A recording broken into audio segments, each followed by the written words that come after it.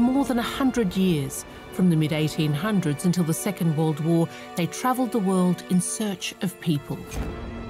Human beings they classified as exotic animals to be exhibited in human zoos. These exhibitions were a worldwide phenomenon. Throughout the 19th and 20th centuries, some 35,000 human beings were exhibited to 1.5 billion other human visitors. Human beings exhibited by other human beings in zoos and circuses, theatres and anatomy rooms, at colonial exhibitions and world fairs. These men and women were placed on the same level as animals. This was extremely disturbing. At the same time, there was a degree of conditioning which was very difficult to escape from. Children, women and men were put on display in order to support a hierarchy of races and to justify worldwide colonisation. It was so successful because people came to see the so-called savages from faraway lands, whose exoticism had long fascinated them. Here, for the first time, they could be marveled at in the flesh. They were supposed to depict cannibals, although none of them actually were cannibals. It was all just theatre.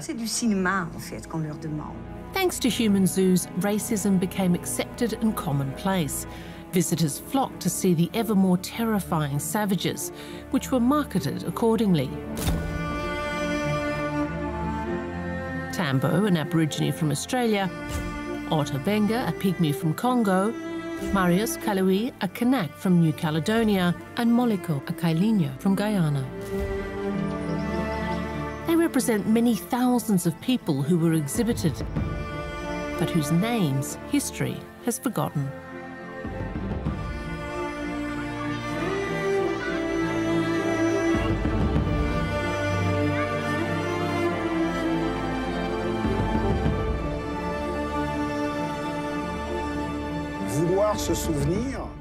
Remembering is not about attaching blame to people. Remembering is, above all, about understanding what happened and understanding the influence these actions have had on all of us.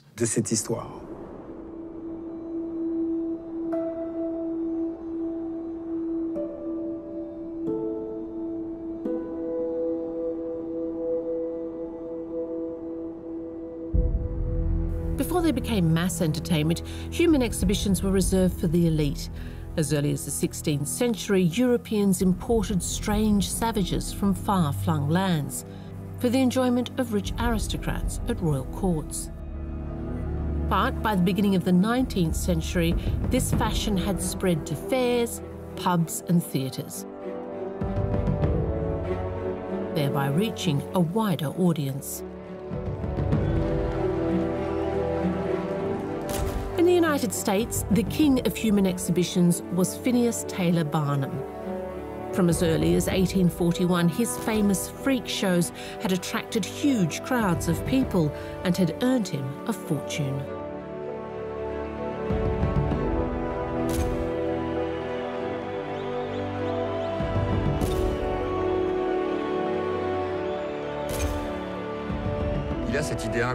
He wanted to put the strangest people in the world on stage. Dwarves, mermaids, conjoined twins, a bearded lady, a giant. They were all assembled in a gallery of the bizarre, where visitors could catch a glimpse of an amazing and fantastic world. Hollywood didn't yet exist, but Barnum was responsible for establishing a fascination for the strange.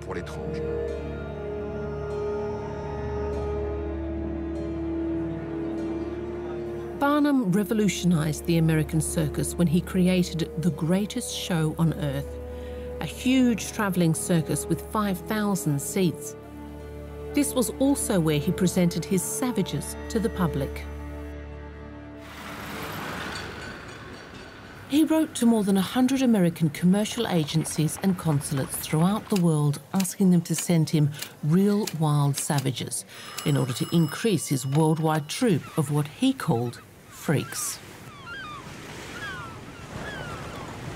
The Irishman Robert Cunningham was able to satisfy Barnum's wishes.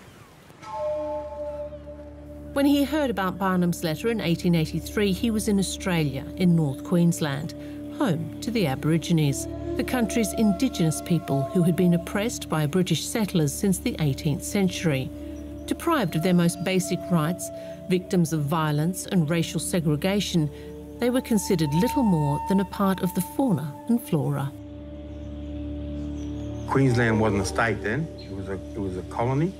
This was a turning point for Aboriginal people who had been living here for thousands and thousands of years and countless generations because their land was being taken by Europeans. Aborigines were forced to live in villages called black camps. Cunningham met Cucamonwura, a young Aborigine man who he renamed Tambo. Tambo's companions were also given new names: Toby, Jenny, and their son, Toby Jr., Billy, Susie,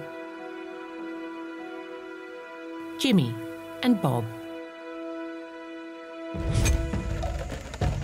The prevailing pseudoscientific ideology ranked Aborigines the lowest amongst the hierarchy of human races, making them highly sought after for human and folk shows. They were considered unsuited to modern life and facing extinction. I do know that not long after Cunningham got them on the boat from Townsville, they wanted to go back to their communities. They wanted to go home. We know that the people was not aware of what they were getting themselves involved with. Cunningham actually had to remove all their clothes so they wouldn't run away. When they got into Sydney, 2 people actually still escaped. One of them actually stabbed a policeman. The whole matter ended up before the court. The judge still released the 2 escapees into the care of Cunningham through a bond.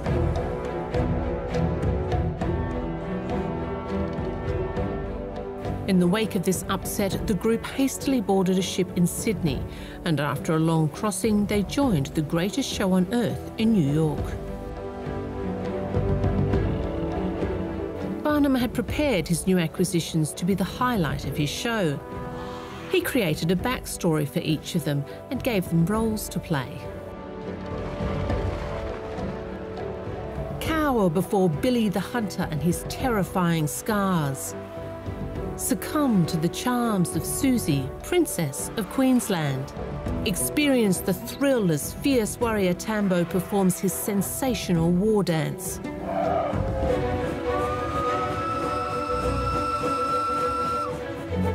The tour travelled across America at breakneck speed. The troupe's appearance in more than 130 American and Canadian cities pushed them to exhaustion, while Barnum and Cunningham made a fortune.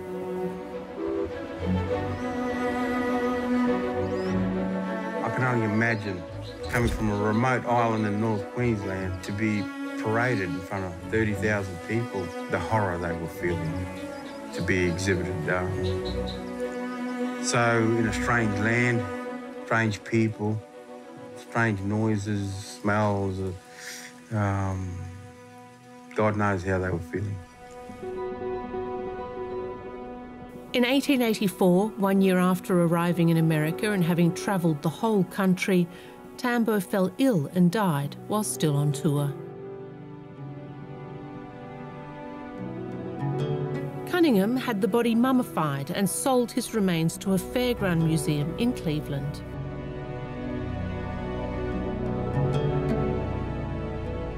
More deaths followed in quick succession. However, the show went on. Despite these losses, Cunningham knew his troupe could conquer Europe. He shipped them to London, the capital of human zoos. In London, they performed nightly at the Crystal Palace, which was constructed in 1851 for the Great Exhibition. I'm not sure whether the visitors at that time had enough distance to say to themselves, this is a business. It's not really real, but just acting.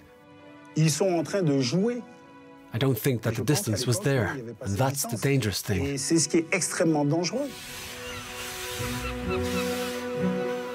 After England, the Aborigines set out on an extensive tour through the Old World theatres and music halls.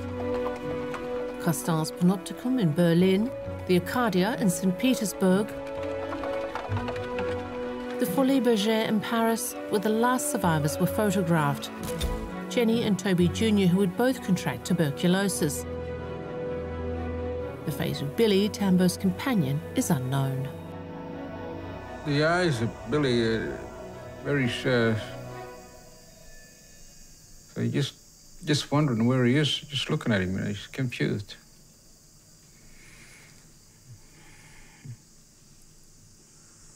He's a depressed feeling, and low esteem, self-esteem, and you know, going overseas into another world, you know, he's been stripped of his powers in the sense of he's been humiliated because he's dominated by somebody else who told him what to do.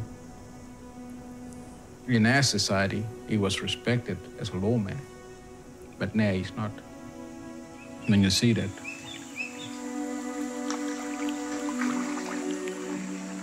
With the support of the Australian government, Grandad Walter has brought home the mortal remains of his ancestor Tambo, so that he can finally rest in peace on Palm Island among his people. Tambo's mummified body had been found in 1993 in the United States in the basement of a funeral home in Cleveland, Ohio. I feel strong because of he's back on his ancestral country. I feel his strength and his spirit's back home now, and he's free. He's free.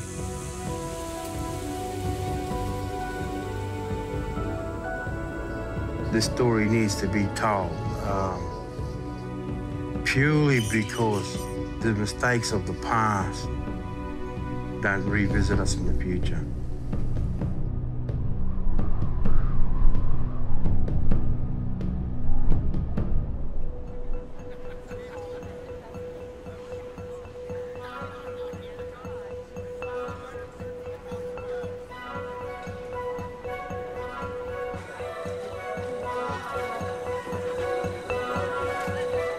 In this period when exoticism was all the rage, show organisers were not the only ones to grasp the interest that the exhibitions aroused.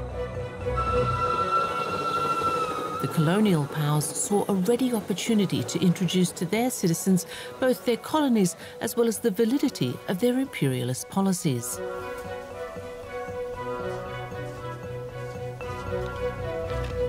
At the end of the 19th century, a renewed impulse to colonise developed in the West that prompted the European powers, but also the US and Japan, to freely divide among themselves those territories still available. In particular, Africa.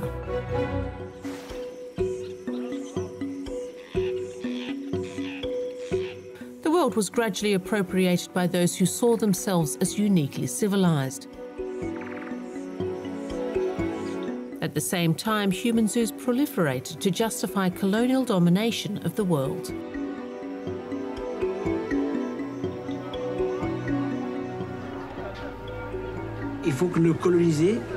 Colonized people have to accept, share, and promote their own myth. And that is exactly what happened in colonial times. Not only in Africa, but also in Japan and elsewhere.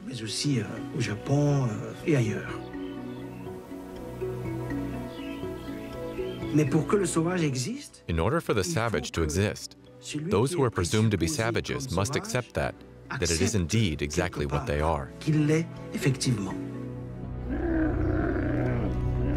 At the beginning of the 1890s, the role of the human zoos was shifting in response to political objectives which were masterly staged and orchestrated.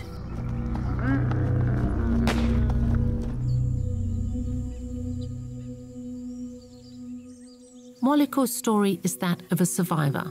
After months of humiliation, she was able to return to her village and her people.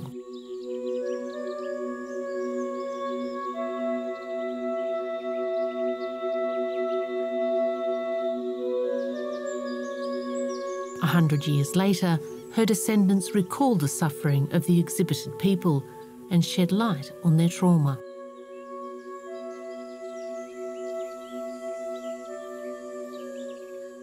Moliko and her companions belonged to the Colonial people, natives of Guyana.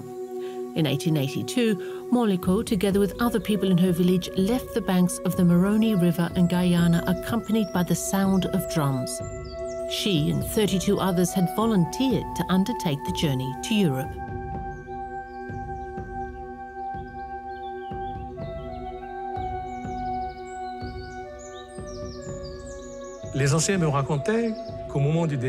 The old people told us that there was a big party before departure. They still remember a mast and that the ship gradually disappeared over the horizon. Until then, they could still see what was happening. But when the ship was beyond the horizon, there was silence. The French explorer François Lavaux, sent by the military for colonies, was able to convince the Colonial to head off into the unknown. He offered them money and beautiful sights and vouched that they would be well treated. Moliko's travel companions were men, women, and children who came voluntarily, but were locked up in cages. They were supposed to make pottery in Paris and build dugouts. Instead, they were forced to act as savages for the audience and were doubly humiliated in the process. They were not accepted for who they were, and they quickly realized that they are indeed regarded as savages. Subjected to constant humiliation, the Colonial, like all other people exhibited at the time, was subjected to racialist scientific studies.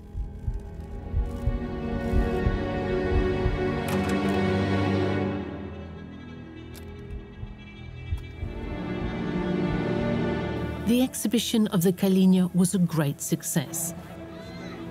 The public flocked to the Jardin d'Acclimatation. The Colonial embodied to perfection what human savages were meant to be like. The winter, disease and exhaustion rapidly caused the deaths of some members of the troupe in Paris. The show continued nonetheless.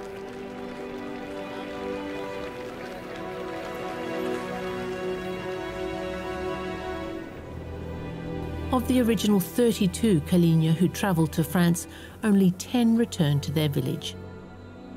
Moliko was one of them. This part of the Colonial history is very distressing because the people could not mourn their loss. Grief is something very important for the Colonial people, and even a century later, it is still impossible to mourn.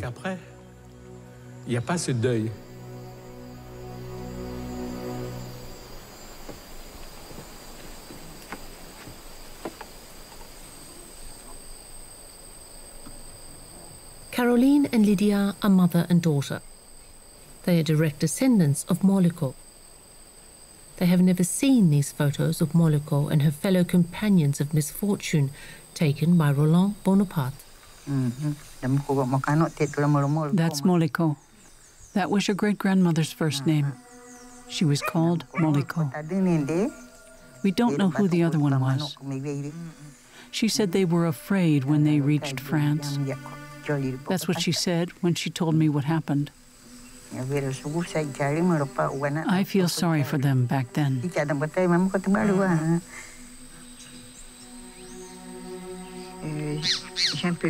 I feel sad. When I look at these photos. My father never talked about his grandmother leaving. I've never seen these photos. But I can look at them now.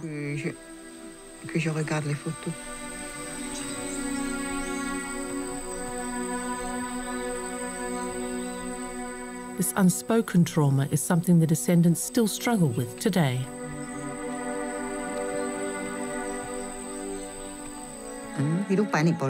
I don't think it was right.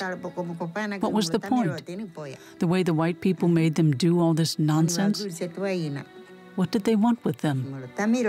Such behavior is mistreatment. If a white man takes them away, he must treat them properly. Such treatment was simply not correct. They wanted to force their will on the Colonial, but maybe they didn't obey. Maybe that's what happened. Nobody really knows what happened back then.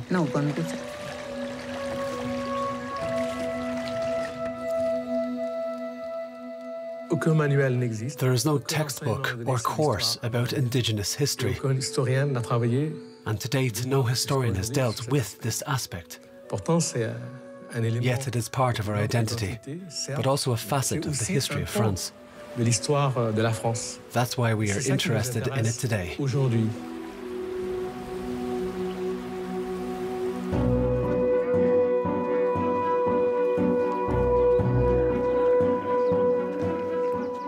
The exhibition of the Colonial was an important first step towards a state exploitation of the colonised people for propaganda purposes. The Ministry of Colonies took control of human exhibitions. All private shows now needed its authorisation. The production spread across the Atlantic. America was now also getting involved. Of all the peoples exhibited, one stood out in terms of popularity. 6 diminutive Africans attracted everyone's attention. They were Batwa pygmies from the Belgian Congo. The St. Louis Anthropology Department had financed an African expedition led by the explorer Samuel Werner to bring them to be presented exclusively at the exhibition.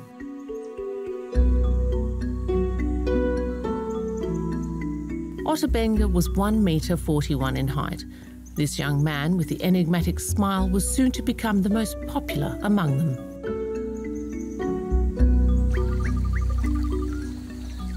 Samuel Werner was commissioned explicitly to bring back pygmies because it was believed at that time that they were the least civilized people on the planet. And so the whole point of the St. Louis World's Fair was to map human progress from the lowest to the highest, with the pygmies said to represent the lowest form of humanity. Since 1885, the Congo had been the property of the Belgian King Leopold II. His authority was unchallenged and his rule was particularly violent and harsh. Acts of brutality were commonplace.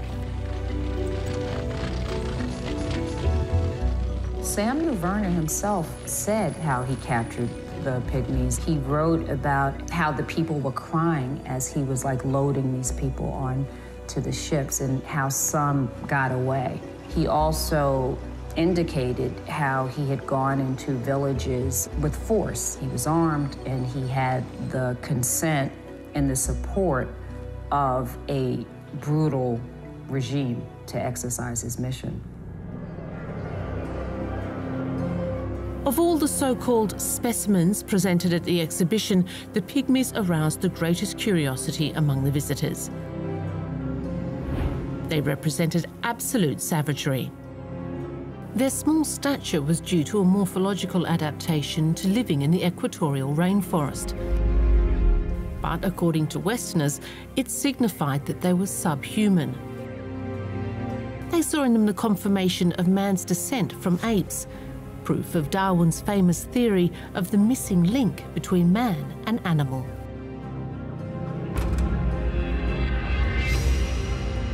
Day after day, Otabenga was treated to the Americans' vulgarity and contempt.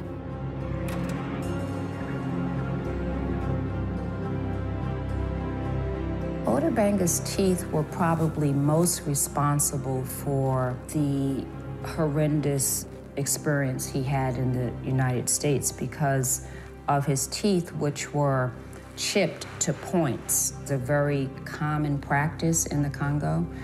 This imagery validated this idea that he had been a cannibal, and of course he was not. This deception consummated Samuel Werner's success. He received the St. Louis Gold Medal at the closing ceremony of the exhibition, which had attracted almost 20 million visitors.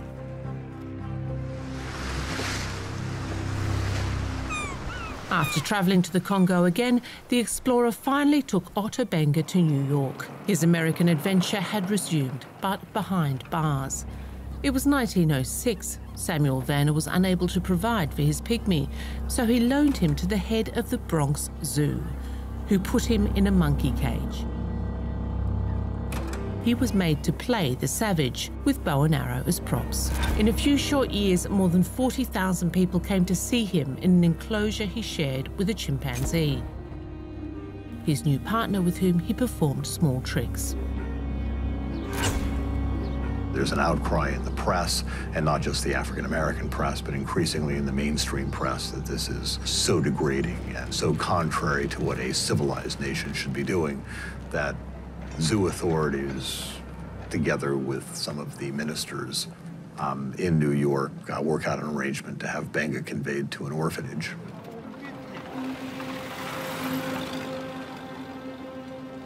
Now free and in the care of a religious community, Otter Benga hoped finally to be able to integrate into his adopted country. The black ministers who took him in 1910 gave him a Western Christian education. He went to primary school and took English lessons. Subsequently, he was sent to Lynchburg, Virginia, where he got to know Anne Spencer, a respected African-American poet and civil rights activist. She taught him to write. Protected and supported, Otter Benga tried to live a normal life and go to work. But as a Congo pygmy, he could not adapt to the country of the Ku Klux Klan. Well, the end of the story is the First World War breaks out, and it's clear to Benga that it's going to be very, very difficult to get back to the Congo. And we don't know exactly what precipitated his action, but he takes his own life. He has a gun and leaves his residence and shoots himself through the heart.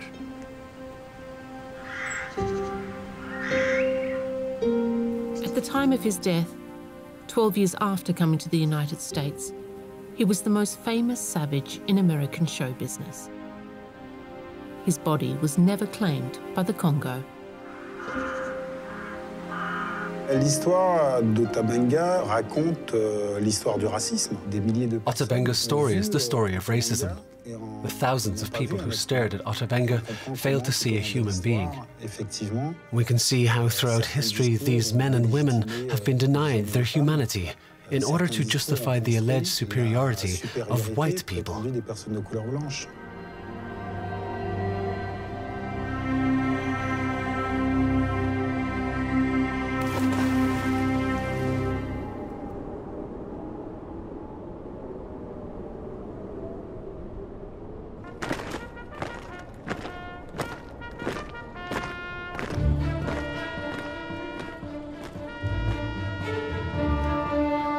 The First World War reset attitudes towards exhibiting people and to colonial operations. The two great powers, Britain and France, chose out of economic and military opportunism to enroll people from their colonies. They now believe they can be civilized and useful if they can be kept under supervision. Yesterday's savages were today's brave soldiers or indigenous workers. In the eyes of the countries they fight for, they are now fighting an even more primitive savage, the Germans.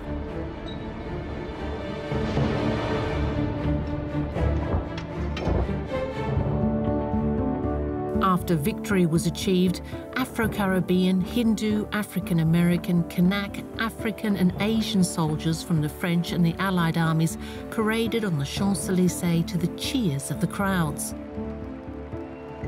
The human exhibitions after 1918 are different. Now they are no longer savages. Of course, they remain natives and are not our equals, but they no longer live in darkness. They are on the road to civilization and are portrayed as being at the service of the great colonial nation. The pacification of these territories is staged with the help of folklore, exoticism, even eroticism. The result is a world that only functions due to the domination of the West.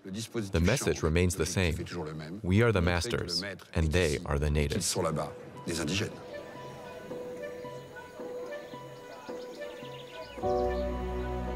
Marius Kalawi was 21 when he agreed to leave his New Caledonian homeland to travel to Paris with 100 fellow Kanaks.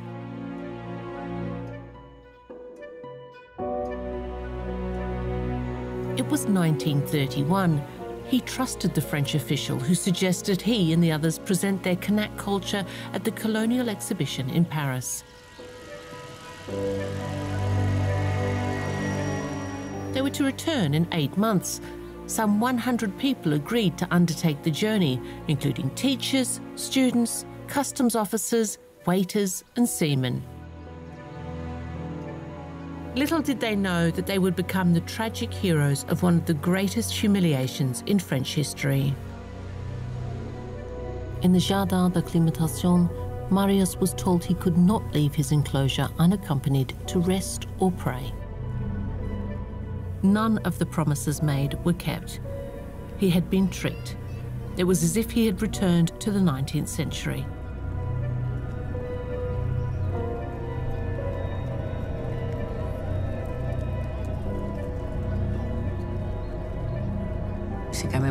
It was terrible.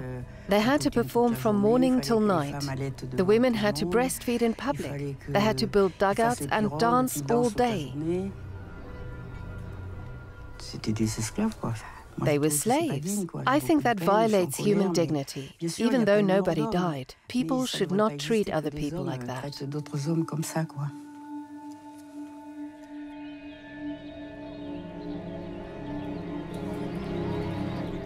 Some of the troupe went to Germany, while twice a week the others performed at the Colonial exhibition in Paris. The organisers exhibited them as natives from New Caledonia as part of the colony's official presentation. Unlike in the Jardin d'Acclimatation, they were not presented as savages, but as bold natives of the empire.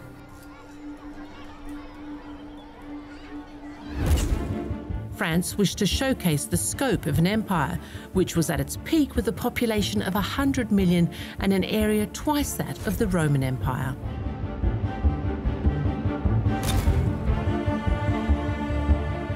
The Colonial exhibition was 2 to 3 times the size of Disneyland in Paris, and it took place not outside, but in the centre of Paris, in former workers' districts that had been completely redesigned.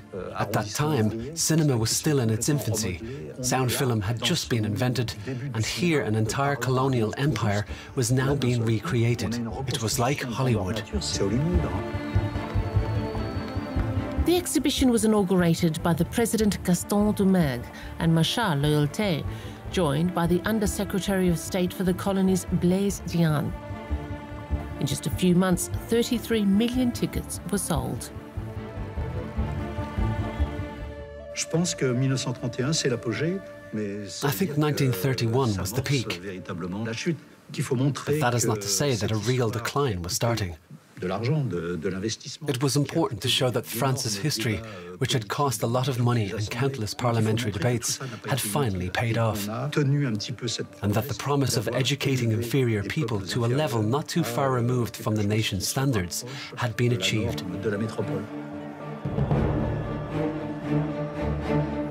All over the world, voices were beginning to denounce human zoos. For the first time, an enormous scandal erupted. In France, the Human Rights League, the Communists and even former colonists of New Caledonia were protesting. All agreed that such displays were unacceptable. You could not glorify the civilizing mission of colonization and at the same time exhibit fake savages.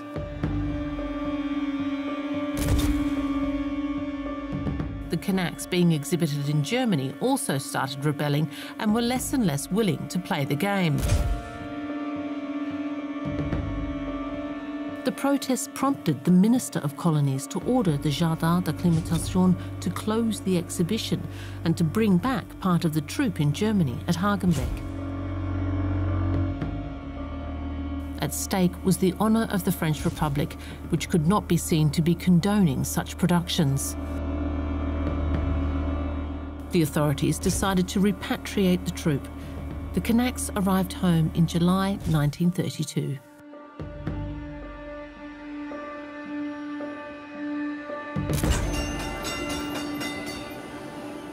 Marius Calouet did not wish to return. He saw his future in France and refused to board the ship in Marseille and returned to the woman he loved. She was French. Her name was Juliette Gabrielle Favre, and meeting her was the only good luck he'd had in France.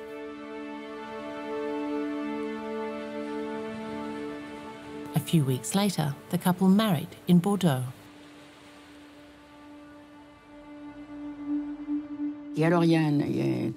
What is surprising is that the marriage contract here says the future wife wishes to keep her French nationality, because Canucks were considered to be foreigners, even though they came from a French colony. Sylvette was born 1 year later. She was only a few months old when Marius died in a tram accident. Her family always hid the fact that her father was a Kanak. Only in her old age did she discover her origins, thanks to a journalist friend.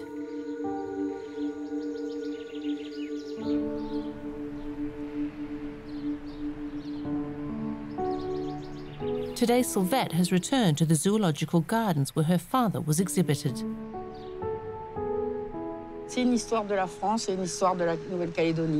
It's a French, but also a New Caledonian story. I'm proud because he was my father, but the way he was treated is shocking. It's not a very nice story, especially as I never got to know him. This place touches me. I have the feeling that these people are always present here.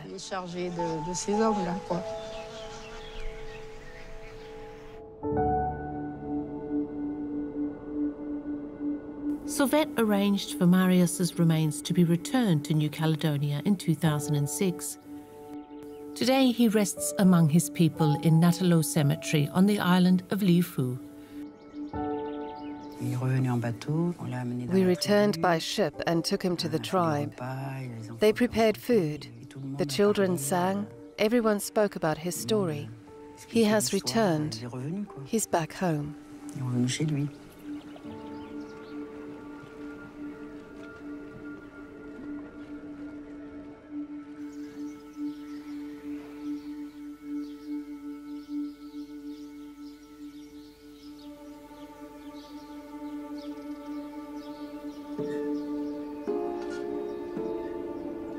The exhibition of the Kanaks was one of the last in Europe.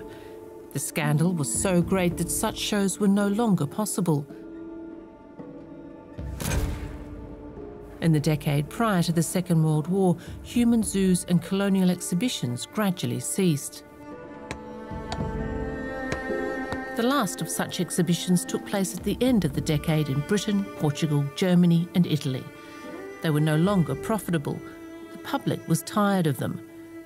Only a few diehards hung on, but their productions were so blatantly mediocre that visitors shunned them.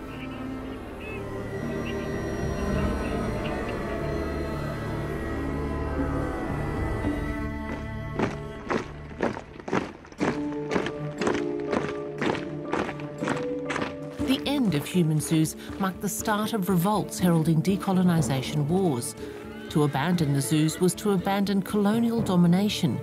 A new era had begun, but one of conflict and suffering.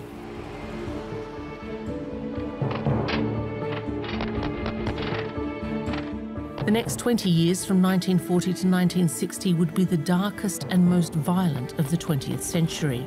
The Second World War, decolonisation, the revolts against segregation in the United States, a wave of violent struggle swept all over the world.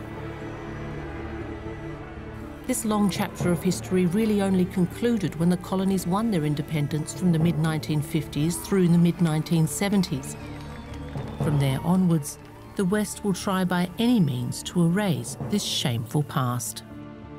The history of the human zoos is forgotten because it belongs to the history of folk culture and not to the great colonial history. The researchers of the 50s to 80s found this phenomenon completely irrelevant.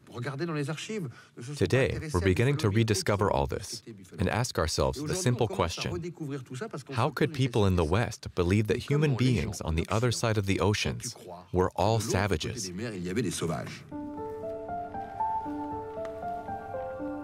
In the mid-1990s, scientists and museum directors began to open the crates, search the archives, and even to exhume remains.